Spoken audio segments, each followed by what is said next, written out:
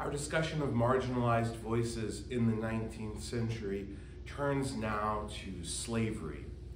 Slavery has not been absent from our course. It has really woven through since the very first explorations that we did of European colonizers and conquerors coming to the lands of North America and settling the lands that are going to be recognized by the United States or incorporated as part of the ongoing narrative of the history of the United States. But we haven't yet explored the voices of enslaved people at this time. Part of the problem with that, of course, is that the voices of enslaved people at this time were largely silenced. In a strange way, such as it is to be giving a close examination of slavery toward the end of our course, it's sadly fitting in a number of ways, because the rise of giving voice to enslaved Black Americans is something that happens relatively late in the time that our course is covering. The rise of the genre that really predominates this enfranchising of the voices of enslaved Americans, the slave narrative, is a genre that really finds its place in American literature in the 1840s, 1850s, and the very early part of the 1860s. Although, as we'll see, it's not in the 1840s that the genre itself is becoming invented. The genre had existed long before that. But in American literature, the rise of the narrative that captured the life of an enslaved person, written from the perspective of somebody who had been enslaved, is a later development in American literature and correlates with the rise of abolitionism and a resistance to slavery that's going to reach its apex in the 1850s and will lead to the U.S. Civil War in the early 1860s. We're going to take a look at 3 examples of the slave narrative in this lecture. And then in the lecture that follows, we will devote considerable attention to what most people believe is the masterpiece of the genre, and what I would argue is one of the 10 most important books of American history that every single American should read and be familiar with. That's the narrative of the life of Frederick Douglass. But in this lecture, we're going to take a look at 3 slave narratives by Olaudah Equiano, Harriet Jacobs, and William Wells Brown. The assigned readings for this discussion are excerpts of each of those narratives. And the reason that I assigned excerpts of those narratives is we read a complete narrative with Douglass's narrative of the life of Frederick Douglass, but I wanted you to get a sense of different voices of people who had been enslaved and found their way out of slavery and were able then to write about their experiences. And each of the excerpts that I assigned for this discussion cover a different aspect of slavery. So the excerpt from Equiano's text primarily focuses on the process of becoming kidnapped and forced into slavery, and the horrifying journey through the Middle Passage. That is the passage that runs from the coast of Africa across the Atlantic Ocean into the Caribbean or into mainland America. I also asked you to take a look at Incidents in the Life of a Slave Girl from Harriet Jacobs, which gives you a perspective of what day-to-day life is like for somebody who is enslaved. And Jacobs' perspective in particular is unique because hers is the best known of the narratives written from the perspective of a woman who is enslaved. Notice the rest of the individuals in our slave narrative unit are written by men. And then the excerpt from Brown gives you a sense of escaping from slavery and the process that Brown goes through, and then coming out on the other side, how he is able to establish an identity for himself. Each one of those movements, I think, is a vital representation of what it meant to be enslaved in North America as a black person. And then we'll take a look at a more holistic version of the narrative when we turn to Douglass. So let's talk a little bit about the characteristics of the slave narrative, how it functions as a work of literature, and what you might want to be looking for as you are in the process of reading examples of slave narratives. So probably the key word here that we're going to want to talk about is the concept of the autobiography. The autobiography as a literary genre is typically written by an individual that purports to depict events from his or her life and is infused with reflection and introspection. Autobiography is different from, let's say, a journal, or different from memoir, in the sense that there's a focus on the events that are happening in an individual's life, their personal reflection on those events, and the goal is for a public audience to consume the information from the autobiography. A slave narrative is a specific type of autobiography, and it includes, or there are certain tropes that are built into the genre. So let's talk about what some of those are and what we might want to be looking for in our discussion of the slave narrative. So the slave narrative is it's an autobiographical account, and importantly here, it's written by someone who was enslaved and subsequently escaped slavery. Maybe there's an escape as an actual becoming a fugitive from slavery, running out away from the plantation complex where the individual is being enslaved, or the home where the individual is being enslaved. But the idea here is it captures the events in slavery. A key aspect of the genre is that the individual is recounting what happened to them while they are enslaved. The focus here then is generally on the hardships of slavery. It's generally reflected on the cruelties of slavery and the hypocrisy of slavery as well, right? What is contributing to the experience of being an enslaved person, dealing with people who are enslaving you, and seeing the hypocrisy that often accompanies, for instance, as somebody who's in the process of enslaving but considers themselves to be a good Christian person. There's a focus often on the abuse and the suffering that come along with slavery, and often that means slave narratives can be difficult to read, particularly if you have a finely attuned sense of empathy and you find yourself really connecting with the characters, because what is being depicted in slave narratives are cruelties and abuses and suffering that is difficult, I think, for the human mind to fully conceptualize. The burden becomes on to the writer to use figurative language and imagery in such a way that brings the cruelties of slavery to life for an audience that is not familiar with what it is like to be enslaved. There are typically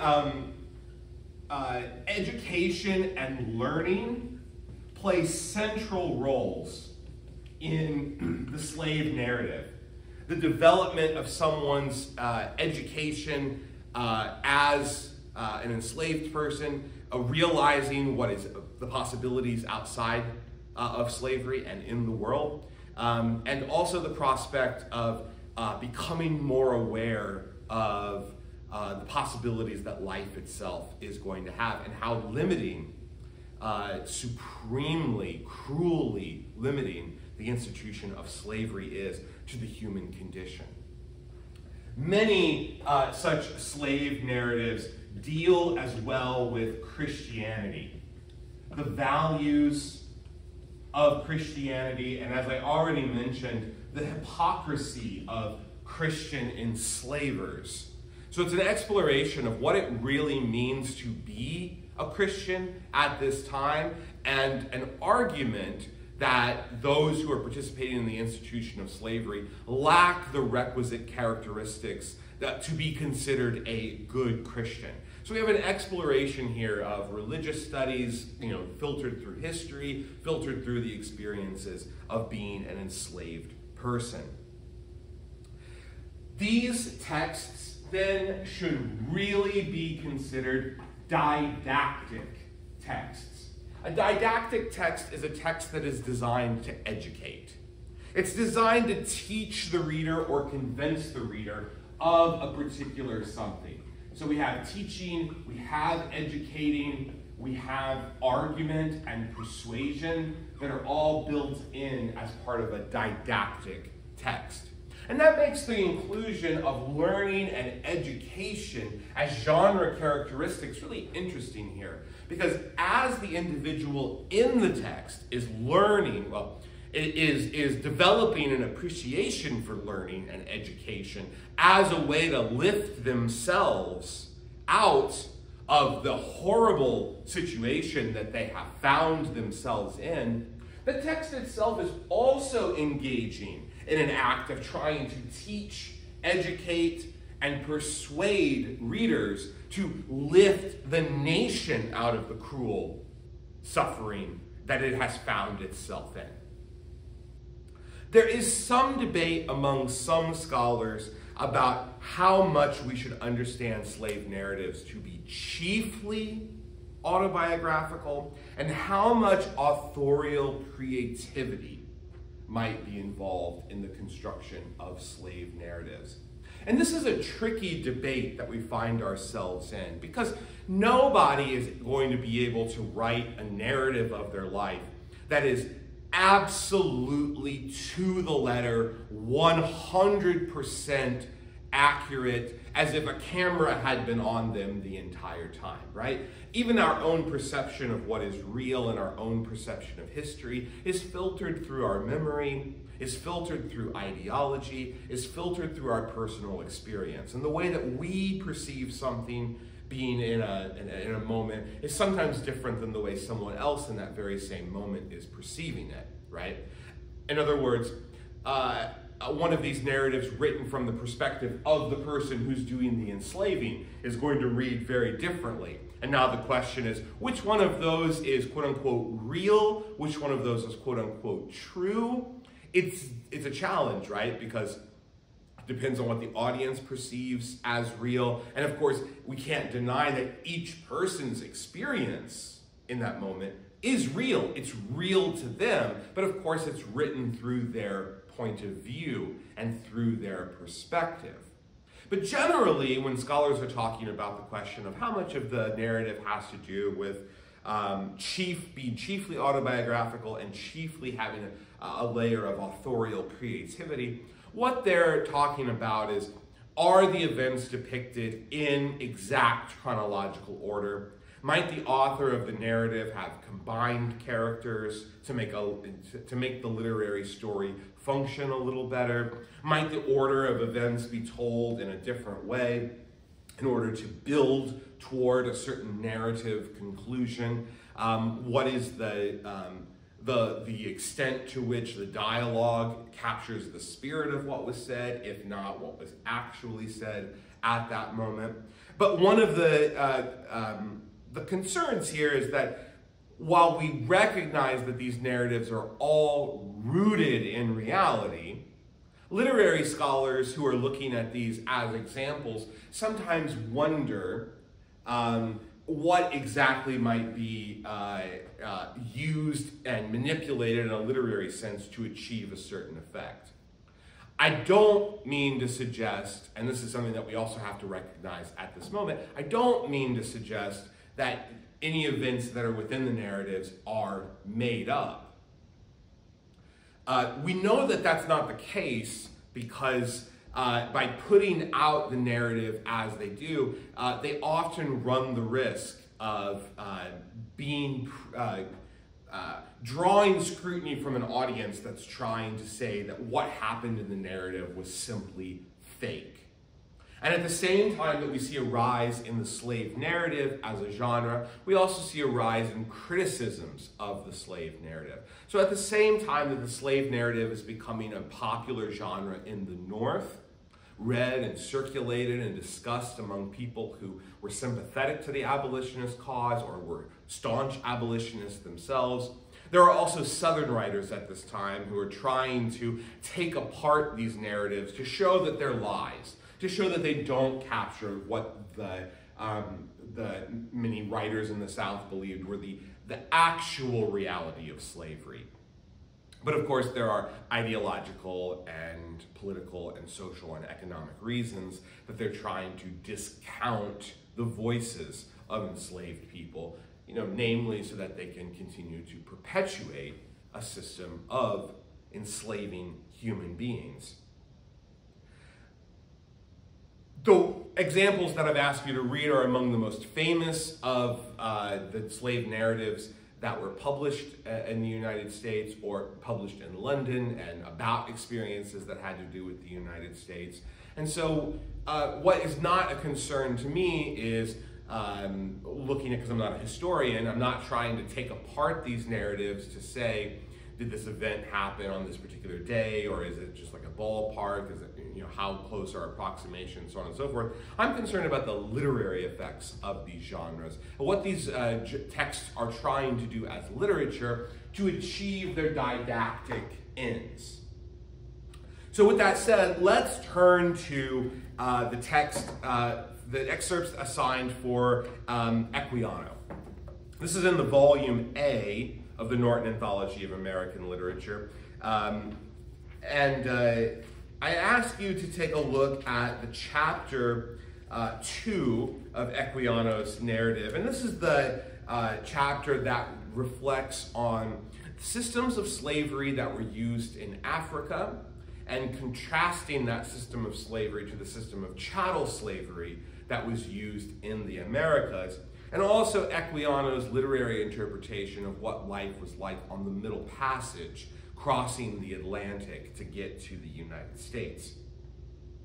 Equiano, like many of the writers from this unit, were not entirely certain the exact year of Equiano's birth. It's thought to be maybe around 1745. These are writers, we have a clear sense of when their deaths happened, but we don't have a clear sense of when their births happened because their births were often not recorded in the same way that white writers were having their birth years remembered and honored and recognized, right, as part of the humanization of their lives. Enslaved people were having a dehumanization and denying the relevance of things like how old they were and what year they were born. The interesting narrative of the life of Olaudah Equiano, or Gustavas Vassa, the African. It's published in London in 1789. It's reprinted in New York 2 years later. It goes through multiple editions and multiple reprintings. Equiano is arguably the most important Black writer and Black voice in an era before Frederick Douglass. He, in his text, because this is of the time of the Enlightenment, he's trying to incorporate the ideals of the Enlightenment into an anti-slavery message. Particularly the belief that there's a sentiment that links all of us as humans and provides for a common basis of human rights. Equiano is born in what is now the nation of Nigeria in Africa. He sold to British enslavers in 1756. So that's around the age of 11, we're not entirely sure. and is then transported first to the Barbados in the Caribbean, and then to a plantation in Virginia. He was able to purchase his emancipation, his freedom, in the 1760s. He left America and went to London and never returned to America. He lectured widely on the abolition of slavery, and he was a proponent that was urging a project that would help resettle black people into Africa, what becomes known in the United States in the antebellum period as the colonization project, which we'll get to in some of the context documents that you have on the topic of slavery and resistance to slavery. What I want to draw attention to with Equiano's narrative first is the way in which the text functions to contrast the institution of slavery or incidents of slavery in Africa with the system of chattel slavery in the United States. And this is an important distinction to make, and is often a point of contention among people who are studying American slavery. People may be quick to point out something like, well, the United States was not the only nation that engaged in slavery. The ancient Greeks engaged in slavery, the ancient Romans engaged in slavery, various areas of Mesopotamia and the Levant and Egypt and so on and so forth engaged in slavery. But part of what made the system of slavery unique in the United States is that it is a form of chattel slavery, of perpetual slavery, of being born into slavery, of continuing a life, an entire life within slavery, not having the opportunity to have ever had a chance for freedom, and living and dying one's entire life in slavery, and knowing that your children will be born as enslaved people of the individuals who are claiming ownership of your body and the lives of your children. So part of what's happening in the early part of this chapter is Equiano trying to create a system of outlining how slavery is different in Africa, which is something that exists, and not to say that there are degrees of slavery, because all slavery is morally abhorrent and a violation of one's sense of self-ownership and individuality and humanity. But drawing a contrast to how the system works elsewhere and how the system works in the United States. But the centerpiece of this chapter, chapter 2 of Interesting Life, or Interesting Narrative of the Life of Olaudah Equiano, is a description of the middle passage. And what I want to draw your attention to is the way that Equiano is using point of view to help try to put you and create a sense of empathy by having the version of himself that he's talking about not fully understand what's going on and withholding a lot of those details. What that does is it creates a sense of immediacy where you're seeing the world through the eyes of a child, trying to understand what the child is in the process of trying to understand, and therefore heightening your level of fear because the child doesn't know. And Equiano holds back on some of the key information. Now, those of us who understand what he's talking about can see through the point of view that he's put on to the narrative and see in the way that, he could be talking about he's not sure what this device is, right? And has a cap on it, and we take it off, and then there's a tip, and the tip seems to have ink somehow associated with it. We would know in that moment that what he was talking about was some sort of pen or marker that could be used, but he's withholding that information and instead describing it enough so that if you know, you know, and that otherwise you are put into the perspective of a child who doesn't know and is trying to figure out, to create a disorienting effect, to recreate in this moment. Then he's using the form and the style of the text to recreate for his reader what it would be like to be in that moment. He says, starting at the bottom of page 659 of the 10th edition of the Norton Anthology of American Literature, Volume A, I then was a little revived and thought if it were no worse than working, my situation was not so desperate. But still I feared that I should be put to death. The white people looked and acted, as I thought, in so savage a manner. For I had never seen among any people such instances of brutal cruelty. And this not only shown towards us blacks, but also to some of the whites themselves. One white man in particular I saw while we were permitted to be on deck, flogged so unmercifully with a large rope near the foremast that he died in consequence of it. And they tossed him over the side as they would have done a brute. This made me fear these people the more, and I expected nothing less to be treated in the same manner. I could not help expressing my fears and apprehensions to some of my countrymen. I asked them if these people had no country, but lived in this hallowed place, the ship. They told me they did not, but came from a distant one. Then said I, how comes it in all our country we never heard of them? They told me because they lived so very far off. I then asked, where were their women? Had they any like themselves?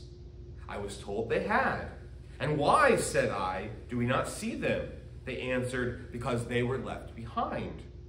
I asked how the vessel could go. They told me they could not tell, but that there was cloth put upon the masts by the help of the ropes I saw. And then the vessel went on. And the white men had some spell or magic they had put in the water when they liked in order to stop the vessel. I was exceedingly amazed at this account and really thought they were spirits. I therefore wished much to be from amongst them, for I expected they would sacrifice me. But my wishes were vain, for we were so quartered that it was impossible for any of us to make our escape. The language, the graphic language Equiano uses to discuss the whole of the ship, where all of the individuals are placed who are being taken from Africa to slavery, is among the most difficult of the passages to read from his text.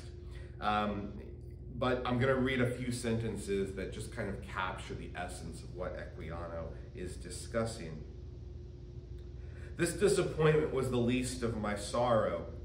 The stench of the hold while we were on the coast was so intolerably loathsome that it was dangerous to remain there for any time, and some of us had been permitted to stay on the deck for the fresh air. But now that the whole ship's cargo were confined together, it became absolutely pestilential. The closeness of the place and the heat of the climate added to the number in the ship, which was so crowded that each had scarcely room to turn himself, almost suffocated us.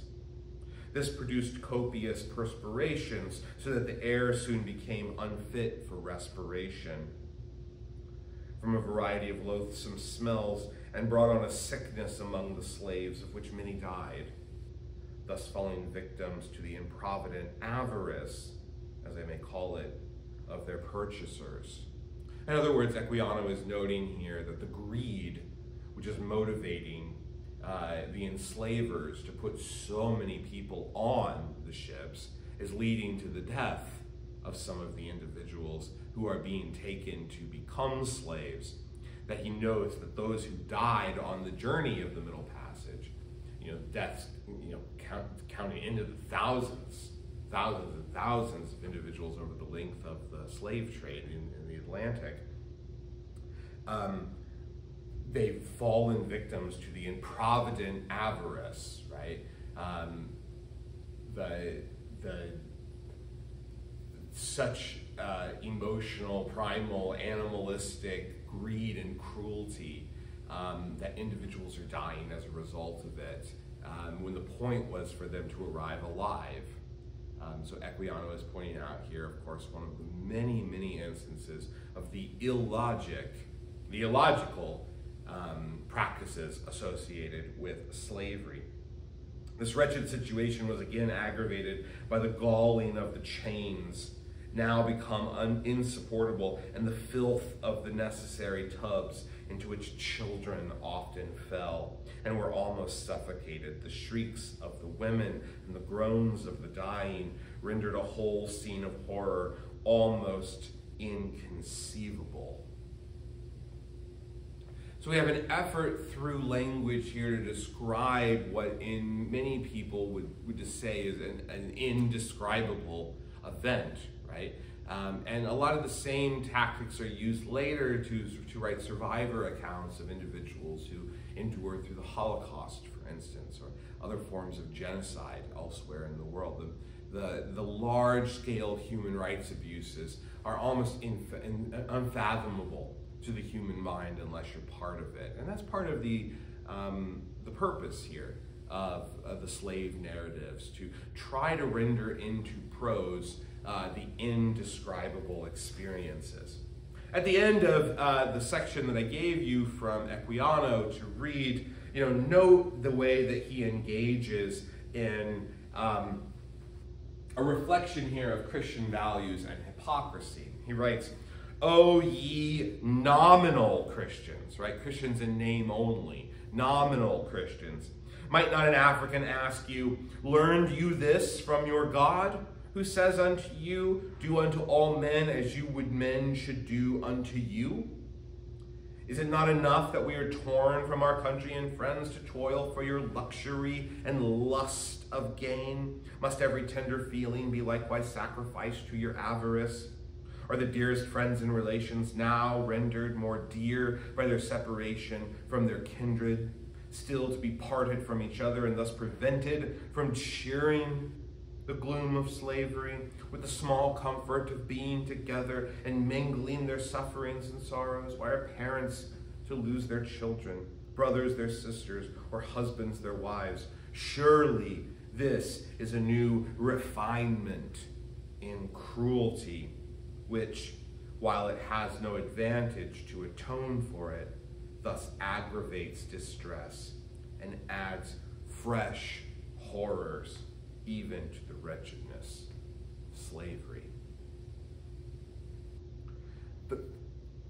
The language is often in this sense of asking rhetorical questions that can't be answered because, first, there is no answer from the voices of the people who are doing the enslaving, and second, because the question itself seems to be asking such an existential, such a humanistic perspective that it almost feels like no answer could ever be satisfactory to it. And this is a rhetorical device that we saw on display in William Appis's essay on an Indian's perspective, Looking Glass on the White Man. Although Jacobs' narrative actually comes last, hers is one of the last major slave narratives published. In fact, it's published in 1861 in a way that makes it difficult for the narrative to gain a lot of traction in its own time because the Civil War has already broken out. I want to talk about Jacobs' narrative for a few moments here in reflection of the fact that it captures life in the midst of slavery. So the chronology of thinking about these texts together are capturing life in the moment.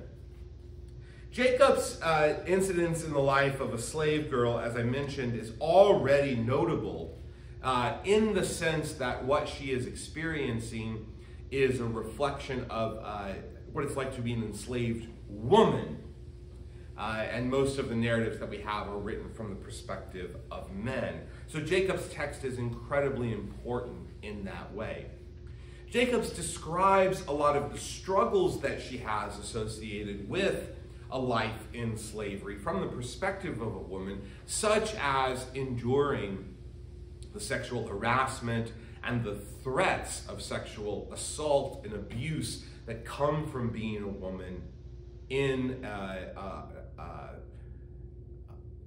life where one's owner is a man who has a tremendous amount of power over the body, which is said to belong to the person who has the body, but in the institution of slavery is in fact owned by someone else. One doesn't even have the right to their own body.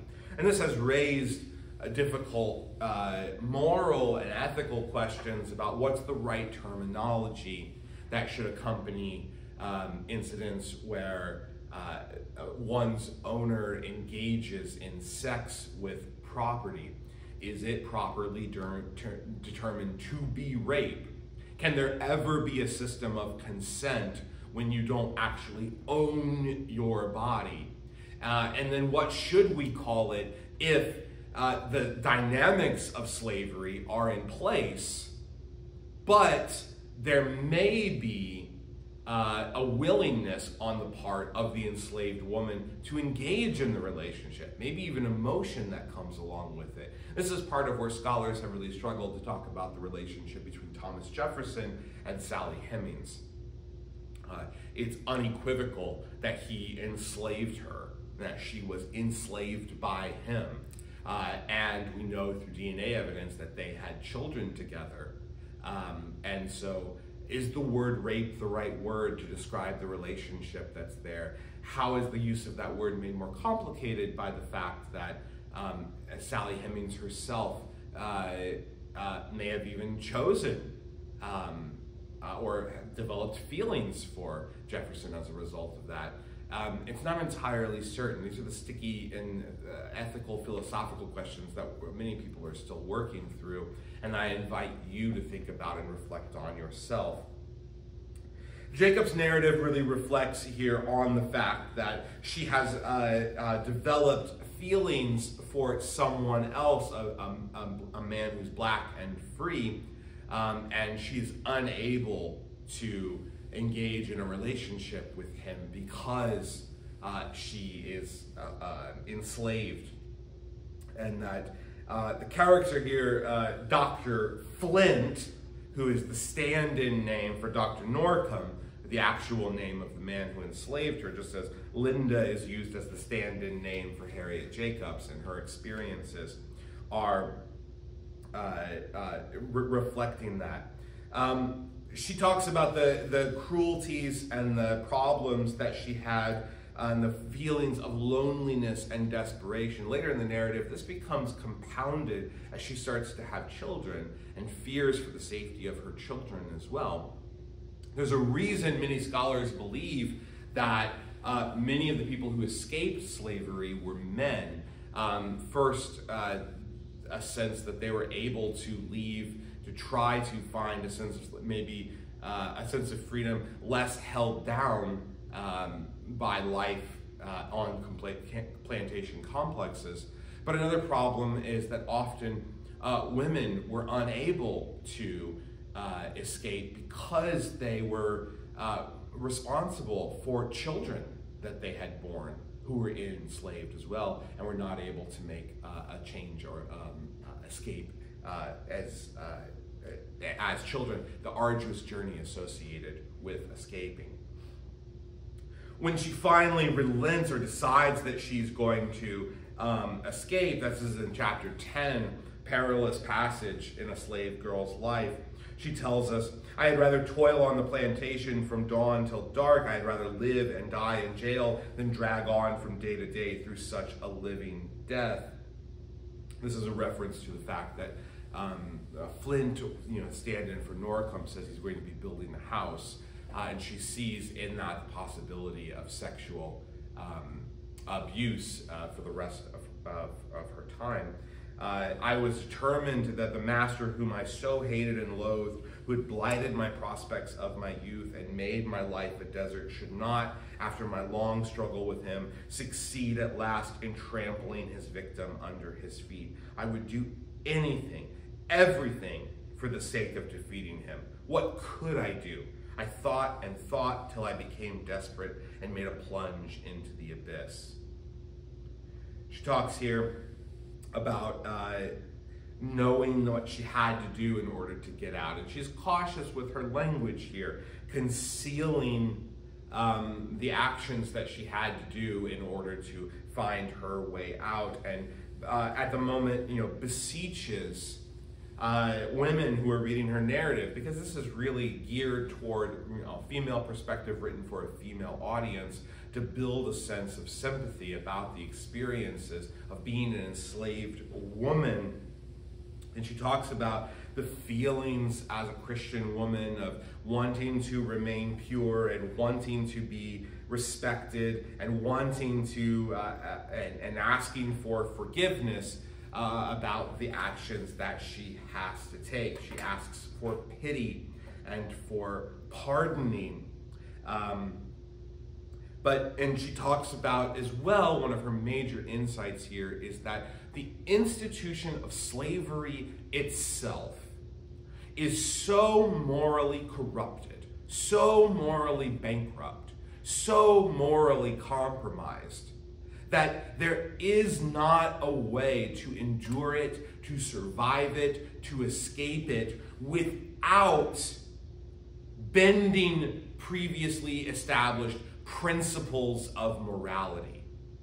That the institution itself has corrupted all morality, so that it's not even possible to talk about observing a moral life within such an immoral institution, right? It's the old philosophical problem of, is it considered immoral to steal? Yes. Is it considered immoral to steal when what you're stealing is food to feed starving children?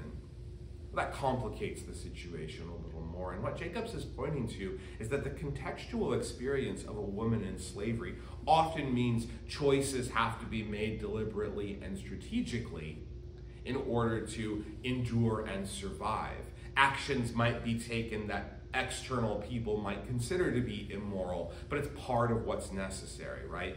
Is it considered moral to steal? No. But is it considered immoral to escape from slavery, right? Under a system that views human beings as property to be owned by someone else, escaping slavery is essentially stealing property under the law, right? You're stealing your own body by emancipating yourself and fleeing from the institution of slavery. But legally, at this time, it would be considered theft and breaking the law to run away from the institution of slavery, right? So it's a reminder, too, that often what is considered legal is not always moral. What is considered moral is not always legal. And the confusion of legality and morality is part of what Jacobs is talking about here. And when she writes, "Pity me and pardon me, O virtuous reader, you never knew what it is to be a slave, to be entirely unprotected by law and custom, to have the laws reduce you to the condition of a chattel, entirely subject to the will of another. You never exhausted your ingenuity in avoiding the snares and eluding the power of a hated tyrant. You never shuddered at the sound of his footsteps and trembled within hearing of his voice. I know I did wrong. No one can feel it more sensibly than I do. The painful and humiliating memory will haunt me to my dying day. Still, in looking back calmly over the events of my life, I feel that the slave woman ought not to be judged by the same standards as others."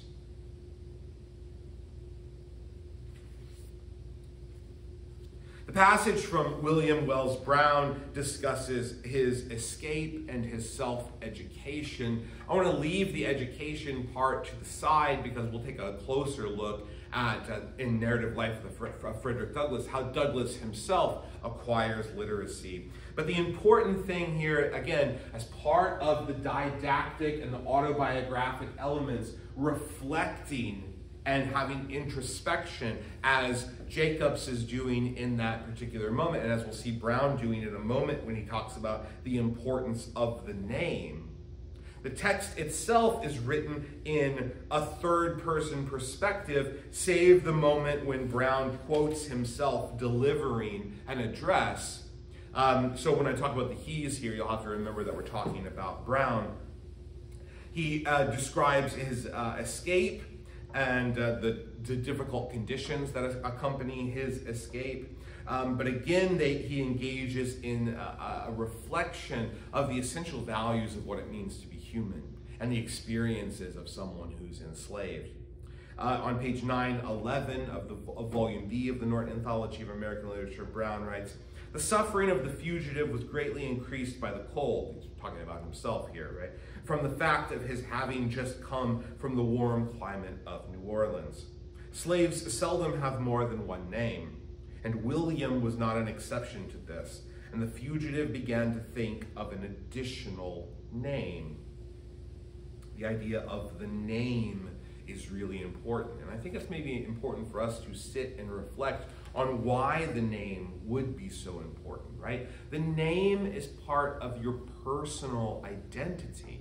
This is one of the reasons, we'll see this when we look at Douglas's narrative, that he reflects so much on the transformation of his name over time. It seems to accompany this sense of personal journey to become the man who he is going to be. Brown also reflects on this idea, and we know that the Wells Brown in his name is indebted to the Quaker man on the Underground Railroad who provides safety and assistance to him. Much like Equiano, Brown tells his story from a limited point of view and perspective, where we're not quite sure whether the characters who promise safety are actually providing safety, or whether they are engaged in a larger conspiracy to perhaps punish and re-enslave individuals who are escaping from slavery. We know the fact that Brown is telling the narrative that he has escaped, so we know at least what that outcome is. But all of the details in between the life of slavery and how he comes to write this are left open to us, and we're not quite sure what's going to happen.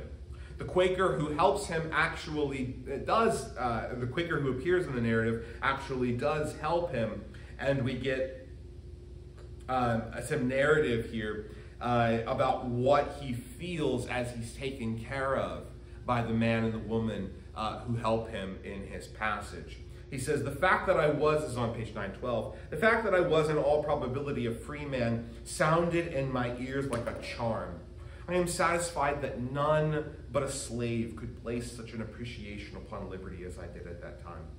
I wanted to see my mother and sister, that I might tell them that I was free. I wanted to see my fellow slaves in St. Louis and let them know that the chains were no longer upon my limbs. I wanted to see Captain Price and let him learn from my own lips that I was no more a chattel, but a man. I was anxious, too, thus to inform Mrs. Price that she must get another coachman, and I wanted to see Eliza more than I did Mr. Price or Mrs. Price. The fact that I was a free man, could walk, talk, eat, and sleep as a man, and no one to stand over me with the blood-clotted cowhide, all this made me feel that I was not myself." But notice this moment of intensity, of intense emotional expression, is coming in the form of dialogue. This is a third-person narrative, and Brown is willing to have long passages of almost speeches that are delivered by the third-person version of himself that express those deep, powerful, emotional feelings that he has. Whereas the third person often is used to describe more objectively what is happening in the actions between events. In the exchange that he has with Wells Brown, the Quaker man who's helping him as he's on his journey away from slavery into the North, they get into a discussion about what his name shall be. And he says, I am not willing to lose my name of William. It was taken from me once against my will, and I am not willing to part with it on any terms. Then, said the benevolent man, I will call thee William Wells Brown. So be it, said William Wells Brown. For the first time, the full name in this moment, and he has been known by that name ever since. So the naming of the person is part of the identity. It's not just here that he's looking for a new name. He wants to hold on to his name. He was named William from the start, and then he had that taken away. When the man who was enslaving him invites a nephew to come in, and that nephew is named William, now no longer can the enslaved man be named William. He loses his name. So he wants to cling on to that name. That is his name. No one can take that from him again. He owns it as much as now he owns his own body. And he adopts the name Wells Brown to complete out his full name, his full identity, in recognition of the man who helps him escape, the man on the Underground Railroad.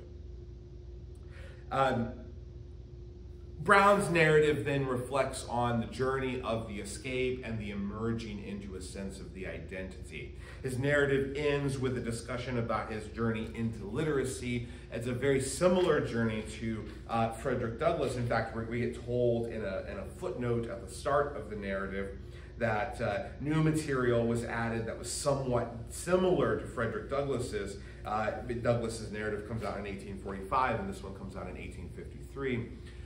So although Brown's experience of learning to read and write is important to his own personal journey, it's also similar to Douglass's. So let's hold on to that and save that discussion for Douglass's. In the next lecture, we will take a very close and deep dive into the entirety of Douglass's narrative of the life of Frederick Douglass. And so I hope we'll continue to talk about the characteristics of the slave narrative genre, and we'll continue to talk about Douglass's use of literary language, figurative language, and rhetoric to achieve his ends of indicting the institution of slavery while telling his own personal story.